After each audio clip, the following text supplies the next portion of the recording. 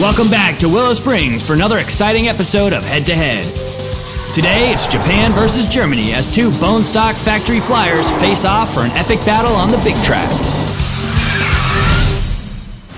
On this episode, it's a brand spanking new Nissan GTR versus a Porsche GT3, and both cars are 100% stock. This full throttle showdown is brought to you by MagnaFlow Performance Exhaust. Today we've got an epic matchup. We're gonna cut them loose for hot laps on the track and then line them up for a head-to-head drag race. Grab your headphones and put your coworker on lookout. You don't want to miss this one. Yeah!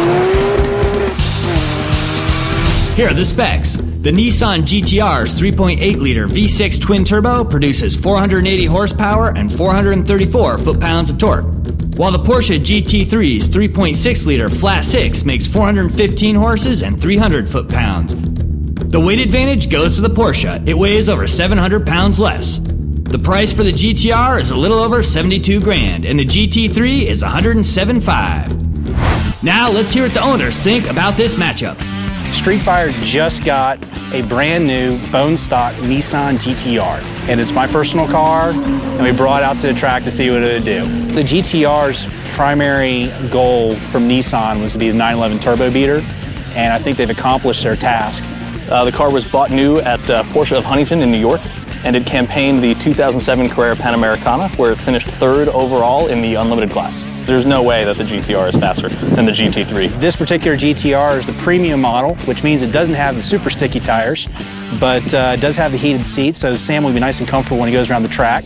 The damn thing comes with heated seats, for God's sake. I mean, you know, performance cars don't have heated seats. The GT3 is tuned for the track, but this is bringing a gun to a knife fight. If the tires hold up and the wind stays down, you know, we're going to see the GT3 come out on top of the GTR. I think we're going to kick his ass. Our wheelman is the Crazy Swede. Sam Hubinet is a two-time Formula Drift champ and a Hollywood stunt driver. His insane driving guarantees that he's gonna milk every last drop out of these cars on our favorite track. That's right, you guessed it, we're back on the big track at Willow Springs. It's a 2.5-mile road course with 9 turns. Turn 8 is one of the fastest corners in the US, and the front straight is half a mile long. Coming up next, Sam's going loco on the track as he unleashes the GTR and the GT3. We'll be right back after a word from our sponsors.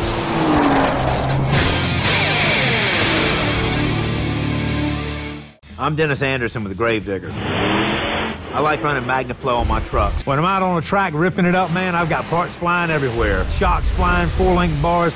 That MagnaFlow hangs in there for the ride. MagnaFlow Performance Exhaust, proudly made in the USA.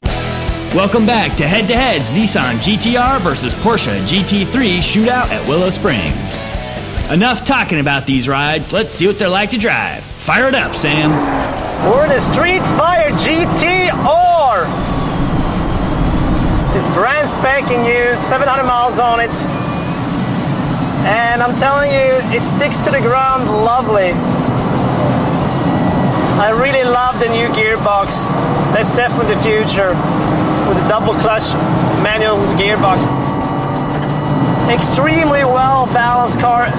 It turns in very, very good.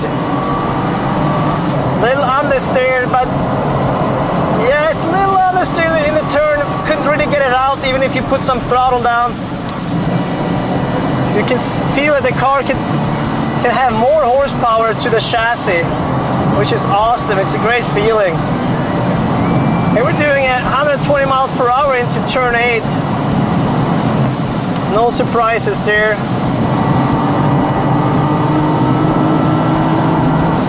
Now that Sam's good and comfortable in the heated seats, let's see what kind of lap time he can pull. So far, I'm very impressed with the GTR. It has a tremendous grip in the corners. Makes me smile. Overall, it's great brakes, good steering input. It's a fairly heavy car. You can feel that, but because of the craftsmanship they've done, it's I'm blown away. I couldn't believe this car was this good. Makes anyone look like a rock star out there on the track. The GTR turned a smoking fast lap of 132.70 with an average speed of 97.09 miles an hour. Timing segment compliments of Racepack. Here we go with the 419 GT3 Porsche. Let's see if it's gonna have anything to do this track compared to the GTR, which did an amazing job out there. Whoa, a lot of oversteer here. I forget about that. It's not the whole drive. You know, I think it's going to be hard for rear-wheel drive cars to be able to keep up with the all-wheel drive car with the amount of handling the GTR have. Again, I can definitely feel it's taking away some of the speed on the track because the rear end is coming out of me. We're gonna get it up in some high speed here. Big willow. We got a long stretch here. We're pushing 140, 150 miles per hour. When Sam hits 150, we know he's ready for his hot laps. We forgot to put my helmet on, my racing helmet. We're going sideways here. I wish you guys could see it. I hope you did. It was a pretty good drift. I didn't mean to. I'm sorry. Trying to go fast here, but it's just a happy end. It's a happy rear end that makes Samuel happy, that's for sure. Whoa!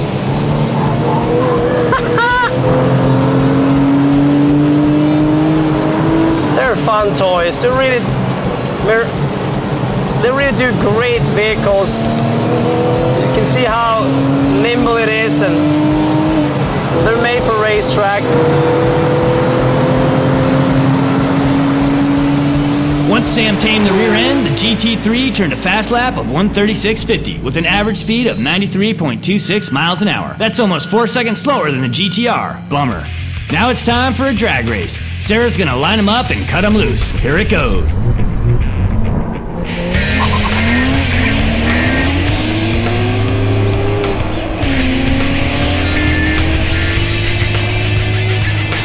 The GTR smoked the GT3. Now it's time to tally the score and declare the winner. Okay, we give the engine to the GTR, which overpowers the GT3 in horsepower and torque. The hot lap and the drag race are owned by the GTR2. That's a clean sweep. So the winner of this head-to-head is the Nissan GTR. The Porsche GT3 is an outstanding car. It has a better power-to-weight ratio, and its engine actually makes more horsepower per liter.